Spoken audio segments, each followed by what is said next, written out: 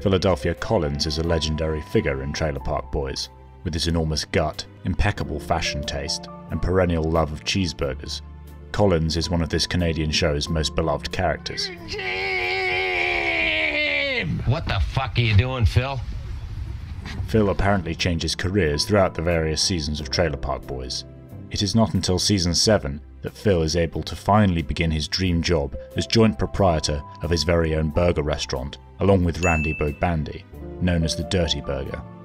Here we see Phil perhaps at his most fulfilled, happily cooking the burgers that he so often professes his love for throughout the show. It is not immediately clear what Phil's burgers consist of. However, through some analysis of the show, we can work out how these dirty things might have been prepared. Dad, you are fucked. Here is how to make Philadelphia Collins Dirty Burger.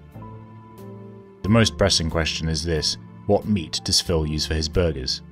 Given that the burgers on the grill in this scene look like blackened hockey pucks, I think it's safe to assume that they are in fact purchased frozen burgers. This is reinforced by a scene in Season 5, Episode 5, when Phil mentions to Randy how reasonably priced box burgers are. Man, you can buy the frozen box burgers, it's $25 for a package. Enough with the goddamn burgers.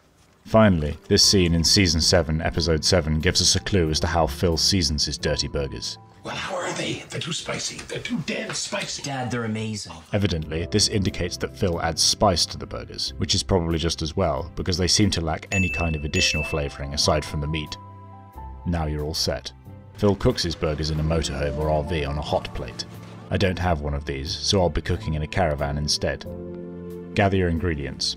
As well as the burgers, you'll need buns, those funny fake cheese slices, jalapeno hot sauce, and butter. Lacking a hot plate, I'll be cooking on a camping stove and pan. Heat a little butter, get out your box burgers, and add them to the pan. If you want your burgers to look like Phil's, make sure to cook them for long enough that they develop a nice level of black charring. While the burgers cook, cut your buns in half and butter. Flip the burgers for the final time, and add a slice of cheese to each. Once the cheese is melted, you can add the patties to the buns. Finally, add a dollop of jalapeno hot sauce to each burger. I'm also going to add some tomato and lettuce to one of the burgers, for a little variety. And there we are, Philadelphia Collins Dirty Burger. The burgers tasted pretty good, although they were a bit barren of garnish or condiments. I've no doubt Phil would have done a roaring trade in these at Sunnyvale. Better than the restaurant.